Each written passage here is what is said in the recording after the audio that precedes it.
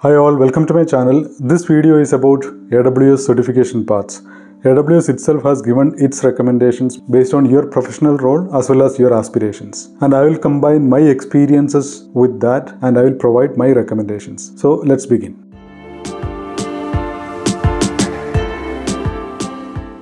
There are now 12 AWS certifications, including the 2 machine learning certifications which will be introduced in August 2024. When you want to do a certification, you can pick and choose. You can do any of these 12 certifications. There is no restriction such as you have to complete certification B before certification A, etc. So AWS itself provides its own recommendations on which path you can follow based on your career role. So based on that, plus based on my experience, I have actually prepared some recommendations. Let us try to go through that. So in case if you are just starting your career and you are new to the cloud, your objective may be to showcase your cloud knowledge in the interviews which you are participating, and when you are going ahead with your job search, you want to boost your confidence and perform better in interviews. So for you, since you are starting with AWS, you could start with Cloud Practitioner, which is the basic certification, and then you can do AI Practitioner. This is also basic foundational certification, because you know, in today's world, artificial intelligence, generative AI, machine learning, data science, etc. are very important. So it will be very good to have, apart from Cloud Practitioner, which gives you AWS Cloud Basics, it would be good to have your AI Practitioner certification as well.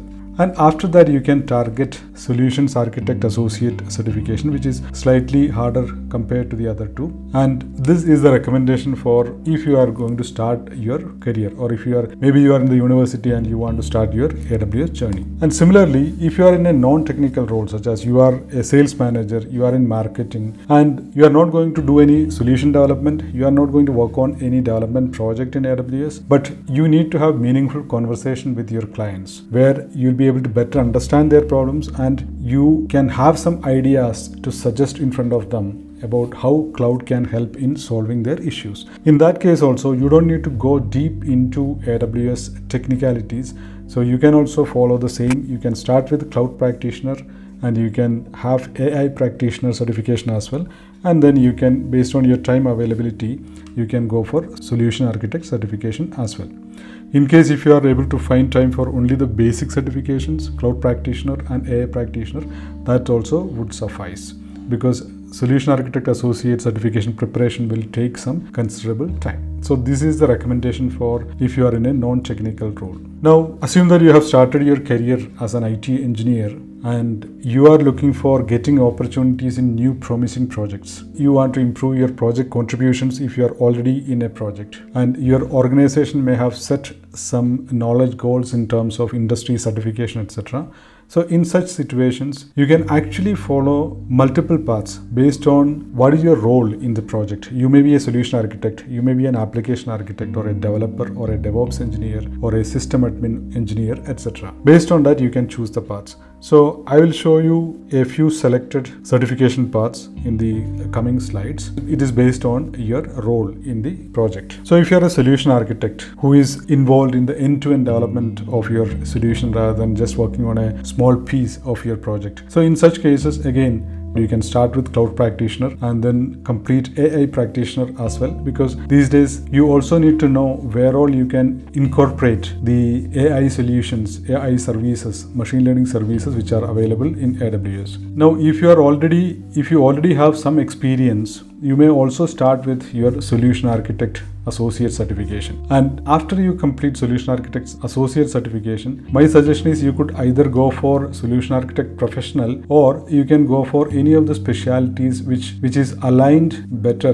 with the kind of project you are working on. For example, if you are working on some data science project or machine learning project, accordingly you could go for the corresponding associate exam or specialty exam. These are associate exams. Security related, this is specialty exam. You could also go for solution architect. That is up to you. So you'll have to do that evaluation. But my suggestion would be you should have at least the basic AI related certification. Either the basic AI related certification, or you should go for the machine learning engineer associate certification. So that's about solution architect. If you're a developer who is comparatively a junior team member, you are responsible for doing solution development in AWS, but you may not be necessarily responsible for the end-to-end solution. You can also start with your cloud practitioner Practitioner Basic certification, and then you can go ahead with your Solution Architect Associate or Developer Associate. I would suggest you to do both, but if you can do only one certification, then you may go for Developer Associate certification, and follow that up with your DevOps Engineer Professional certification. So that's about Developer Certification Path. Now, if you are an application architect, you are responsible for designing, developing an application, and then deploying it in various environments, maintaining it, planning enhancements, planning improvements to your applications, etc. If you are an application architect, then again, in the beginning, you could start with your foundation certifications on Cloud Practitioner and AI Practitioner, and then you can follow that up with your associate level certifications, which is SA Associate and Developer Associate, and that can be followed by your DevOps Engineer Professional, and then finally Solution Architect Professional. If you don't have time for 2 professional certifications, I would recommend that you can go for DevOps Engineer Professional, because that will help in your day-to-day activities of your application development and application management activities. Okay, so that was about application architect. Now, if you are a cloud engineer, SysAdmin or support kind of role, if you are working on, you will start with your Cloud Practitioner, and then you will graduate to your SysOps Administrator, which is an associate exam, and then you can go for security specialty, because that will be very important for a cloud support engineer and SysAdmin. Security is very important, and that can be followed by your DevOps engineer, because if you are a cloud support SysAdmin engineer, you need to be aware of the DevOps processes and AWS DevOps tools. So DevOps engineer certification is very important, and you can follow that up with a certification on advanced networking, because you will be dealing with security, networking, DevOps, system support, etc. So this certification path will help you. Now, if you are a DevOps engineer, of course, starting point is same, and then you may take Developer Associate exam before you go for your Professional DevOps Engineer certification, and before that you can even go for your SysOps Administrator, again Associate exam. So first you start with Cloud Practitioner, then take Developer Associate and SysOps Admin Associate before you can take your DevOps Professional exam. So that is for DevOps Engineer.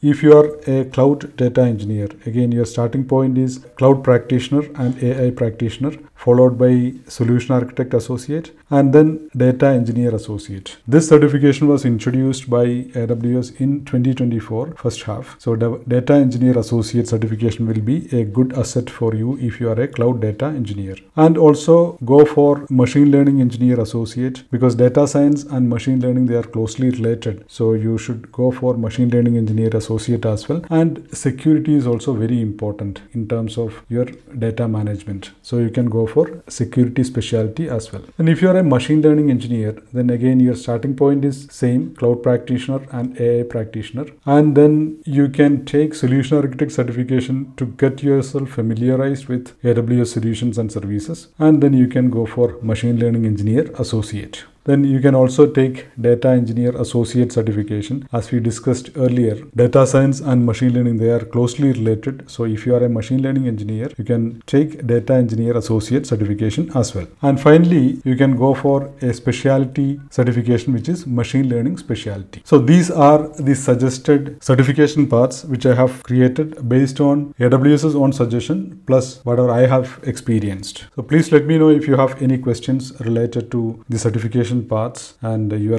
specific situation. And as I said, there is no one solution which fits everyone, but these are all just recommendations which you can consider before you take your final decision. And most likely what will happen is, even if you start with any one of these certification paths, you may take maybe the first 1, 2, 3 certifications, and after that you will be able to decide for yourself which one you should go for next. You don't need to go through even the documentation which is provided by AWS or any of these videos which explains about possible AWS certification paths. In the video description, I will give you the link to the AWS page where AWS describes the possible AWS certification paths. I hope this video was useful for you. I'll be back with more similar videos. Please consider subscribing to my channel. Thank you. Bye.